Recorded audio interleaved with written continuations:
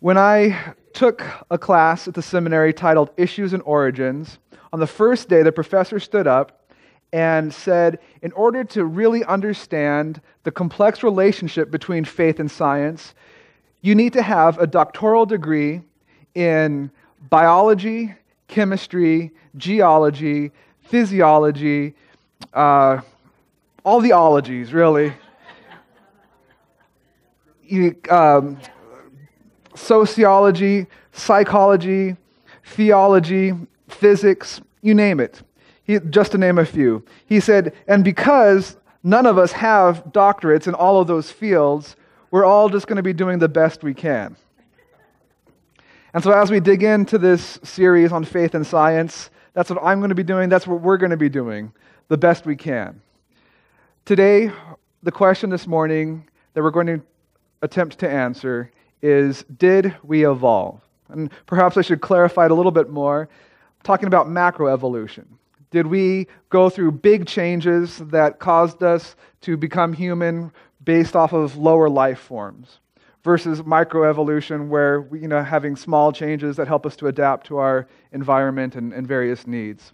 So this question that we're digging into this morning, did we evolve? I want you to think back to when you were in high school, academy. What was popular? What was cool? What was the trend back then? Do you remember some things that were cool when you were in high school? For me, one of the coolest things, at least when it came to fashion, was baggy jeans. Baggy jeans. The baggier, the better. It was your status in school was how big your pant legs could get.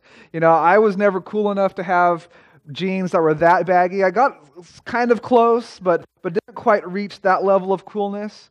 But that was the cool thing, to have the pant legs that you and a friend could fit into, right? But things change. Fashion changes. And I can't imagine trying to go out into the world today wearing baggy jeans in a skinny jean world, right? People will just stare and laugh and make fun of anyone trying to wear jeans like that in today's world. Unfortunately, I think that belief in creationism, a belief that we are created, has gone the way of the baggy jeans. It seems that more and more people are finding that idea, that concept, that belief to be something that is worthy of ridicule, worthy of laughter. And perhaps no more is it worthy of laughter than in the field of science in general. It has become so pervasive through science. It's just ubiquitous. Every field of science has some connection, has this belief, has this acceptance of the evolutionary theory and rejecting creationism. In fact, a lot of people have come to the conclusion that evolution is the most influential idea produced by science. Think about that. Evolution is the most influential idea produced by science. And if you don't agree with this, just do a quick Google search of the top most important scientific theories or ideas or scientists. And pretty much every list you come across is going to have evolution at the top. It's going to have Charles Darwin at the top. Evolution is the most influential idea produced by science. And that's an astounding statement to make, because science has produced a lot of amazing ideas, influential ideas.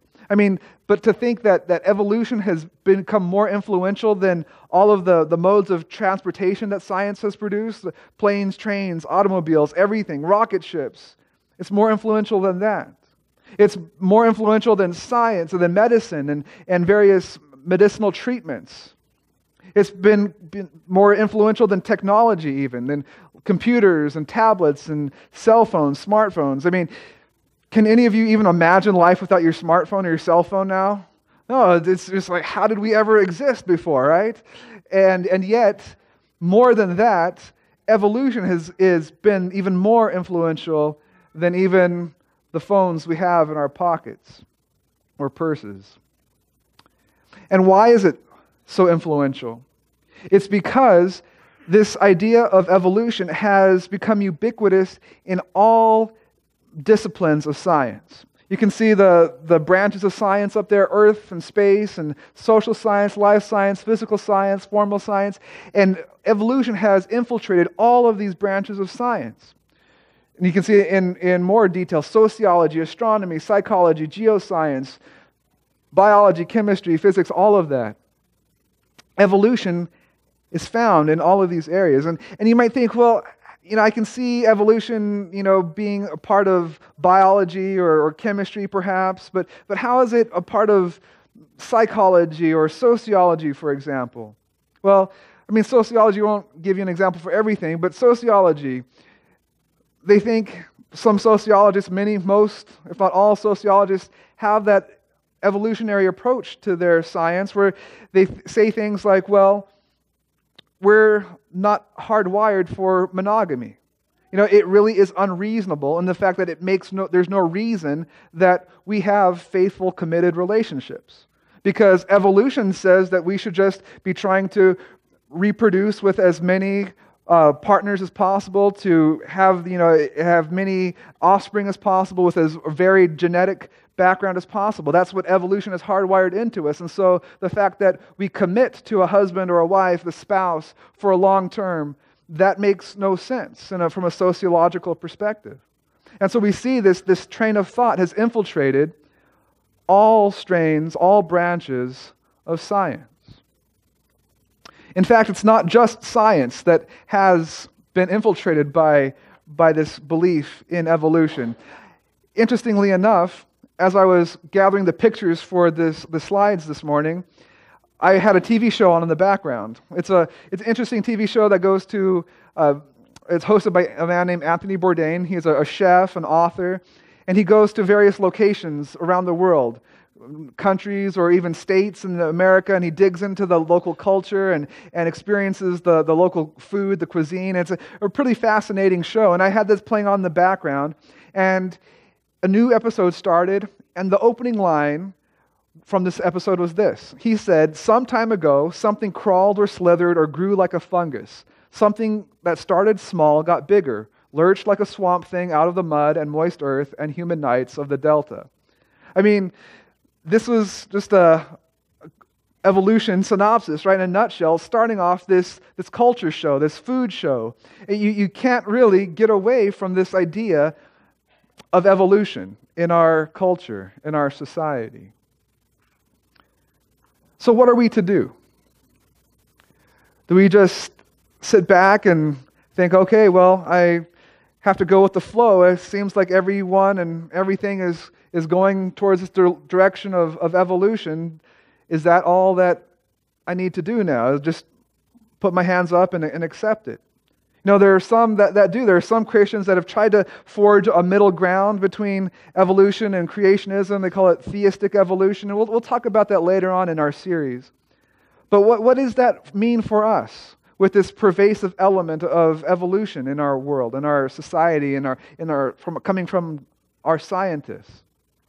It might be a little encouraging, though, to know that there's a growing number of scholars, of the intelligent elite in our world that aren't necessarily believers, that are atheists, even agnostics. There's a growing number that are writing, that are producing material saying that evolution is not the answer that so many people have thought it was. There are more and more people coming to the realization that evolution doesn't necessarily deserve that revered status that so many people have given it recently. In fact, one such writer, David Berlinski, he's a secular Jew, he noted that one of the major issues when it comes to this theory of evolution is the fact that there has never been a scientific theory that has been so completely embraced by the scientific community and so rejected by the majority of the population. Because did you know that even in the increasing secular society of the United States that a recent survey has shown that between 60 and 70% of Americans still believe in a higher creative power. So the fact that this theory has been so completely embraced by science and rejected or disagreed with by the vast majority of the rest of the population, it shows that there's a problem there. There's a disconnect there. And the disconnect really is over the fact that a belief in evolution is dehumanizing. Because people see that they're at the heart of this, this debate between creationism or evolution, or some people reduce it to science and faith. That at the heart of this particular conflict, there's this belief that if humans were to have actually come from lower life forms, that makes a real negative impact on the value of people. And by and large, people aren't ready to make that leap. They're not really ready to lower their values of life. Because evolutionists like Joe Quirk write that hominids are all the Neanderthals, Australopithecines, Homo habilis, Homo erecti, etc., the upright walking apes of which we are the only surviving species.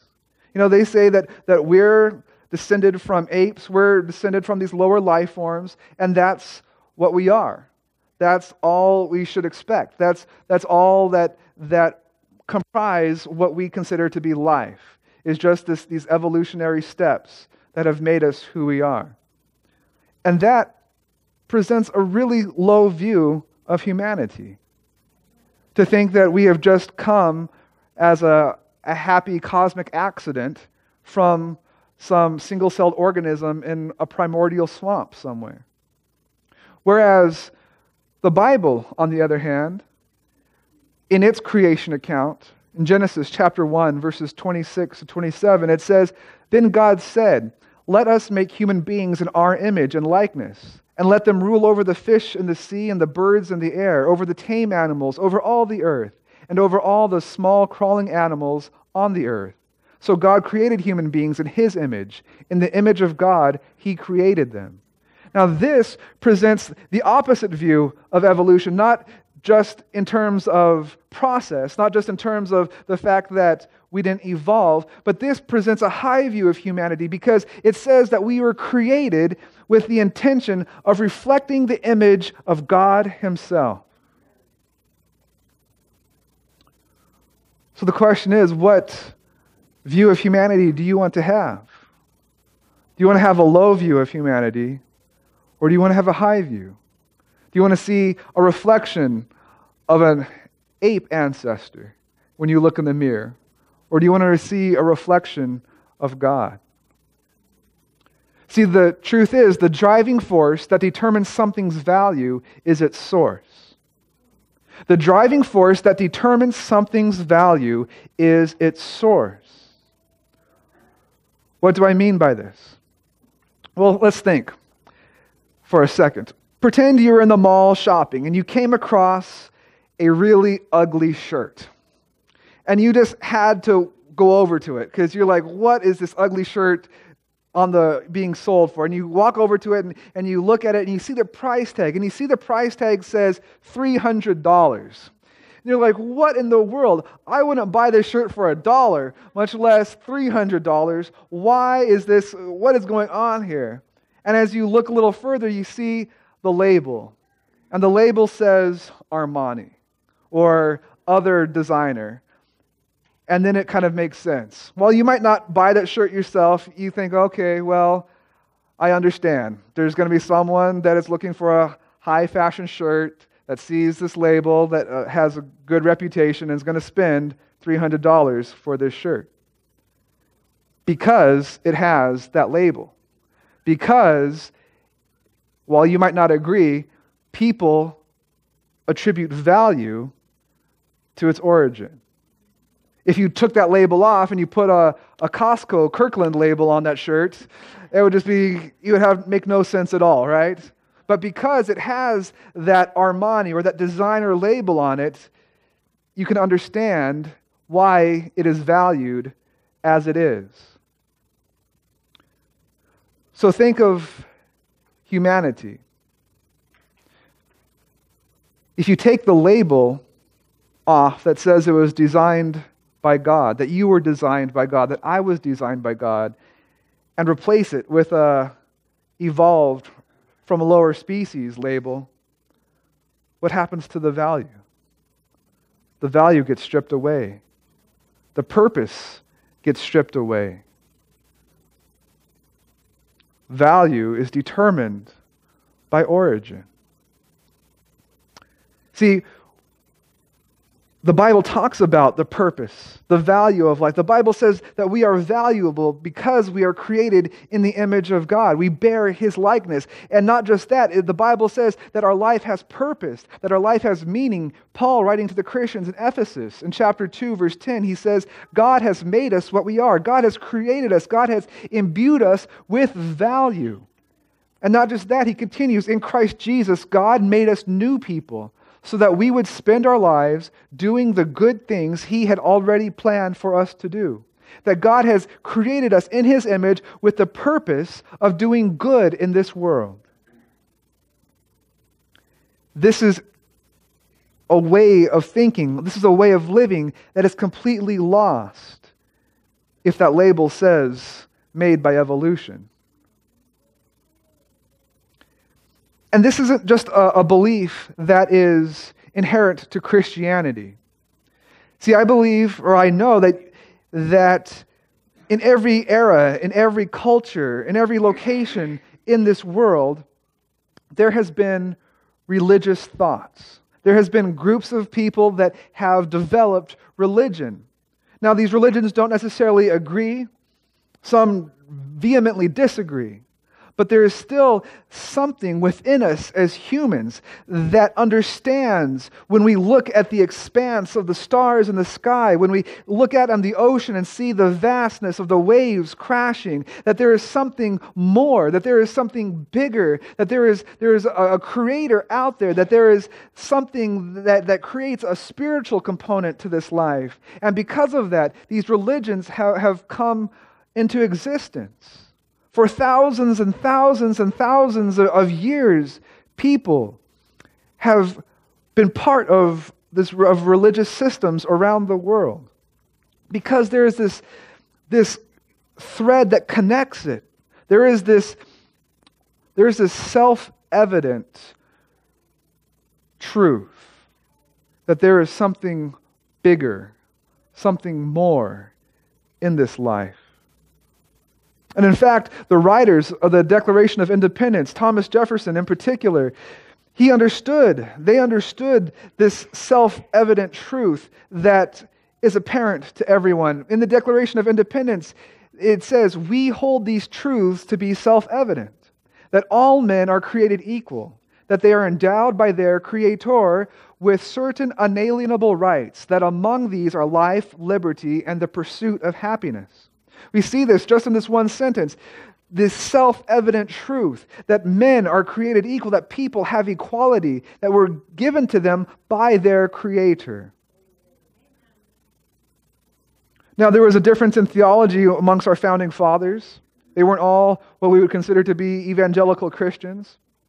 But there was this self-evident truth that was true to them, that they observed was true to the world, that there was a Creator that gave us equality, that gave us value, that gives our lives purpose and meaning.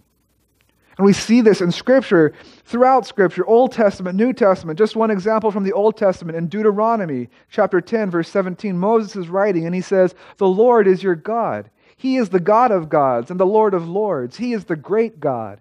He is the amazing and powerful fighter. To Him, everyone is the same." To Him, to God, everyone is the same. Moses is saying, so look, understand that God is amazing. God is powerful. God is blessing us. And He's not a respecter of persons. To Him, we have equality. And again, we see that same truth repeated in the New Testament. Paul, writing to the Christians in Galatia, he writes in Galatians chapter 3, verses 26 to 29, "So in Christ Jesus, you are all children of God through faith. For all of you who were baptized into Christ have clothed yourselves with Christ. There is neither Jew nor Gentile, neither slave nor free, nor is there male and female, for you are all one in Christ Jesus." The Bible is clear that God has created us in His image. We have a high view of humanity because we reflect the image of God, all of us. And because of that, we have equality, because to God, we are all His sons. We are all His daughters. It doesn't matter our gender. It doesn't matter our background. It doesn't matter our culture, our race. It doesn't matter to God, because we all have that equality. And He's given us that equality, and He's given us that purpose and meaning in life to do good, to be a blessing to others. This is the truth, this is the value, this is the view that Christianity, that God, that the Bible gives to humanity. That there is this pervasive sense of equality. Joel Feinberg, a legal philosopher, he's not a believer, he's I believe a secular Jew as well. He writes that there is no basis for equal rights because people are not equal, as some are more intelligent, athletic, etc., but it seems like the right thing to do. He says, when you think about it from an atheistic perspective, there is no basis for equal rights. There is no reason for anyone to think that we are all equal, because when you break it down, we aren't equal. None of us are the same as the other. We all have talents, we all have skills, we all have abilities that others don't have. We are all unequal. He says, so there is no legal basis if we think that we just evolved from lower life forms. Where does that concept come from? Where do we have that idea that apparently is self-evident? Where does that come from? It's not from evolution.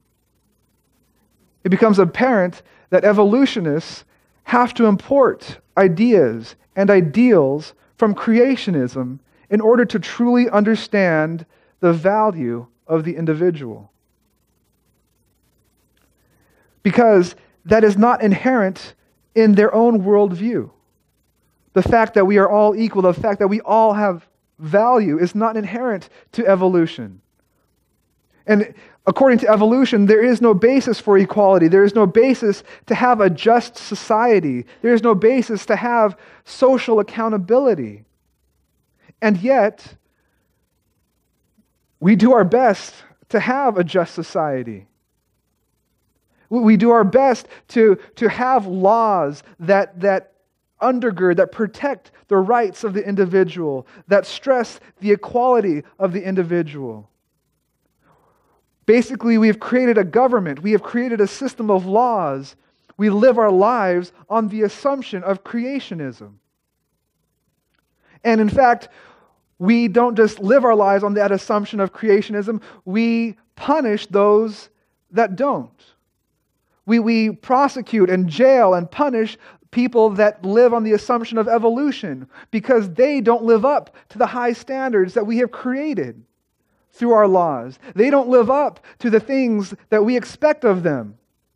And we have these expectations because, by and large, we have a high view of humanity. And we persecute and punish those that have a low view, that act according to their baser instincts, that live according to the assumption of evolution. See, the driving force that determines something's value is its source.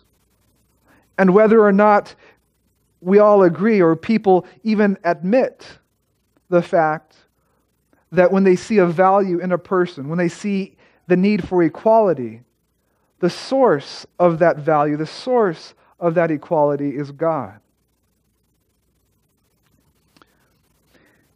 Have you ever brushed your teeth with a hammer? Any of you? No? Nobody? Oh, well, good. Good. I'd be a little worried if you had, right?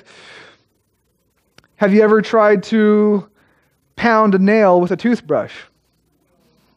No, right? I certainly hope not, right? You would be, if you saw someone trying to brush their teeth with a hammer, what would you do? What would you think? Like, stop, what's wrong with you, right? You're doing it wrong. That's not the point of a hammer, right? We would know that they were misusing the hammer. Why? Because we know what a hammer is for. We know that the hammer was created for the purpose of smashing some nails in, or the very, generally speaking, applying force, right? We know that that's the purpose of a hammer. And so because we understand the purpose of a hammer, we know why it was created, we know the reason behind its creation, we know when someone's using it right, and we know when someone's using it wrong. Does that make sense? Because we understand the work that went into its production. We understand the reason for its existence. So if I stood at the back of the church after the service, and I handed every single one of you one of these tools, I'm sure some of you would ask, what is that for?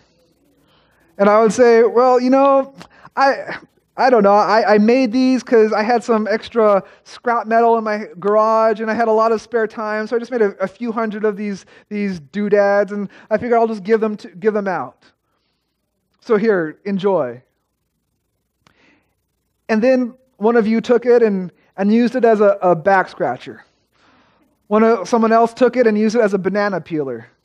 Someone else took it out into their garden and used it to do some pruning. Would any of these uses be wrong? No, right? I mean, because it wasn't created for a purpose. There was no way for any of us to say, oh no, you're using that wrong. Because it was just there. There was no purpose behind its creation. There was no intended use for it. So any use is acceptable. We had no basis to say, oh, you're way off the base with that. You're not supposed to be using it that way. In the same way, if human life just happened, there would be no basis for us to tell someone that they were using life wrong. There would be no basis for us to tell someone, oh, you made the wrong choice. Oh, you did the wrong action. There would be no basis for that because life is just life, and they can use it however they feel free, however they desire. Oh, I have this urge to do that, and so it's okay because I'm just here. I'm just a happy accident of the cosmos, and so I can do what I want. And yet, we, again, don't do that. We don't operate that way. We spend a lot of time and energy and money telling people that they are making bad choices, trying to punish people and correct people by telling them they have done the wrong things. There is something innate within us that knows that we're not just here. We're not just able to do whatever we want whenever we want to do it. And this puts us back into that realm of morality. And I know we've talked about this quite a bit recently. It's been a whole sermon talking about morality and referred to it a bit in a previous sermon. So if you have any questions, go back. All the sermons are online. You can check it out there on YouTube. But morality is what's at stake here. Morality is that check that if you remember when we had that sermon on morality, that there's no good explanation, that a satisfactory explanation. The best way that evolutionists can explain morality is that at its heart, it's selfish. It's all about self-preservation. That there is no such thing as love. Because even things like love, really at its heart, at its core, is about selfishness. We don't get married out of love. We get married, even though we might feel or think that it's love, it's only love at its surface, because really at its core, we get married because of what the partner can do for us. That's the highest that evolution can get when it comes to morality. It's just an elevated form of selfishness. And yet that doesn't explain some of the feelings that we have, some of the draw to do good just for goodness sake. The draw to the call that whether or not we respond or answer that call to do good, not for what I can get out of it, but for what others can get out of it. Maybe putting ourselves in harm's way. It doesn't make sense when we just think about it as an elevated form of selfishness. In fact, it's a counter-argument. Morality really is at the heart of even this question of evolution or creationism. Because the driving force that determines something's value is its source. And if we take God away from being the source of life, if we remove God from the picture and we attribute the source of life to being some lower life form that we progressed from, removing God as the source, it has some really horrific consequences. It sets into motion a domino effect that really can be devastating to us personally, to our society, to our world. Most of us, I'm sure, are at least familiar with the name Charles Darwin. He is known as the father of evolutionary theory. He's the one that wrote the book titled The Origin of Species by Means of Natural Selection, that compiled his research, his findings, that made the world think about the possibility that we evolved from lower life forms. But did you know that that's not the full title of his book? In fact, most people just refer to his book as a shorthand of The Origin of Species, and many people don't even know that that's the longer version, but that's only half the title.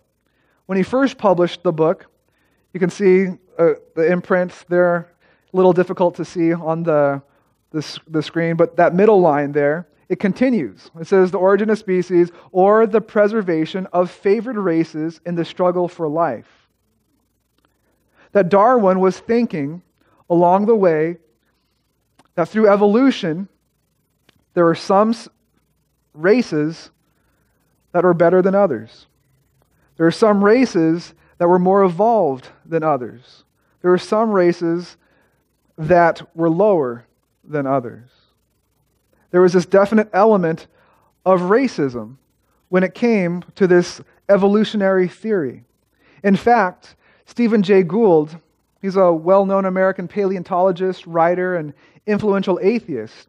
He says, and this is an influential big-time atheist speaking, he says biological arguments for racism may have been common before 1859, which was the year when The Origin of Species was officially published.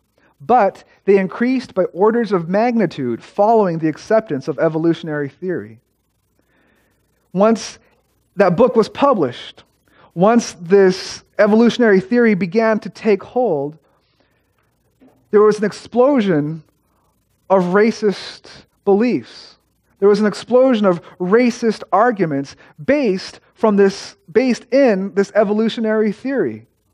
That there were some people, some races that had evolved more, that had reached a higher point of existence because of evolution than others.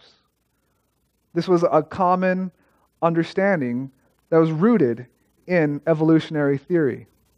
Francis Galton, another English scientist, in fact, he was a cousin of Darwin. He was known as the father of eugenics. Eugenics is a Greek word that means highborn or wellborn.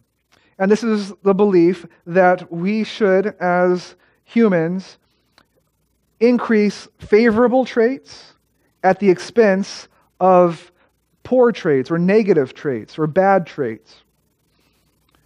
Here's a famous picture. It's called the eugenics tree. And if you can read kind of by the trunk, it says, eugenics is the self-direction of human evolution. So basically the concept of eugenics is saying instead of just letting evolution take its course and having this person mix their genes with that person and see what happens and, just let it all, evolution explode in all of its variety, we should stop doing that. We should have the strong genes connect with the strong genes and eliminate the weak genes. And this had a very negative result. You can start to see the implications that this might bring. And in the early 1900s in America, we really took hold of this eugenics movement, a part of our dark past in this country. There are markers around the country like this one, found in, I believe, North Carolina. It says state action led to the sterilization by choice or coercion of over 7,600 people between 1933 and 1973. And this is actually just a small representation. This eugenics movement was spread all across the country. There's plaques like this in Indiana.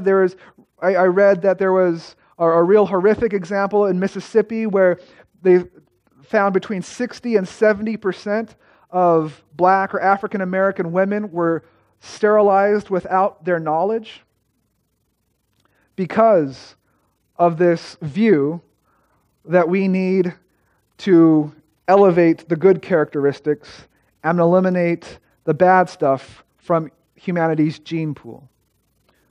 Others that were included in this eugenics movement or forced sterilization were people that had been convicted of a crime. Sometimes they were serious crimes, sometimes they were minor crimes. Didn't matter. In some counties, you got sterilized. Some people that had mental issues, again, some were major, some were minor, it didn't matter. You got sterilized. Even poor people. They really did a big push to sterilize a lot of those that had poor, low income, because obviously it was their fault, and so they didn't want to have low-income trash muddling the pool of genetics. And that's serious. It's horrible stuff to think about. But it doesn't just stop there. In fact, Christine Niles writes in her article, The Sordid History of Eugenics in America, that American eugenics practices went on to influence the Nazi eugenics program, which ended up with about 350,000 compulsory sterilizations from 1934 to 1945, paving the way for the Holocaust. Because people had lost sight of the origins of humanity. This, again, puts us right back into that moral dilemma. Because it is obvious, it is painfully obvious, that forced sterilizations, that genocides, that holocausts are horrific and have no place in a just society, in a just world. Psalm 139, verses 13 and 14 says, "You, God, are the one who put me together inside my mother's body, and I praise you because of the wonderful way you created me. Everything you do is marvelous. Of this I have no doubt." And there is something that I believe resonates within all of us, whether we're Christian or atheist or whoever. There is something that I believe resonates deeply about this verse, of the ideas, the concepts behind this verse, much more than any idea of a eugenics program or forced sterilization, because we see that there is an inherent value in everyone, in you, in me. And the driving force that determines something's value is its source. Ty Gibson, Adventist speaker and pastor, I believe sums it up nicely when he says, "We notice in human hearts, our own and in other human hearts, that we aspire to something that finds no perfectly satisfying match in our present state of affairs. We're longing for a love, for a dignity that we cannot find satisfaction for in any relations in this world." He says that there is something within us that is searching for a love, that is searching for a value, that is searching for a purpose, that is searching for a dignity that we cannot find if we look to evolution for the answers. That we cannot be satisfied with just saying that we came from lower life forms. There is something that is within all of us that yearns to take that high view of humanity, that says that there is something more, there's something bigger out there. There is something that loves us and cares for us and has created us. So this morning, the question, did we evolve? I believe the answer is no. Because if we did evolve, if we did come from lower life forms, that would have such a horrific impact in our lives as individuals, in our society, and in the world as a whole. We've seen some of the fruits of that belief played out in our history. And that is not a world that I want to live in. That's not a world that I want to promote. That's not a belief system that I think is going to do anything to build us up as a society, as a people. But if we were created, man, that would have the opposite effect. That has the opposite effect. That gives us that right high view of Christianity that says that you and I are equal. That when we look in the mirror, we see a reflection of God Himself. And that we can treat others based on that. That we have a meaning and a purpose to life. And that we work together for the good of each other. And that is a world that I want to live in. That is a society that I want to be a part of. Did we evolve? I don't think so. Because I believe in the core of my being that you and I bear the image of God.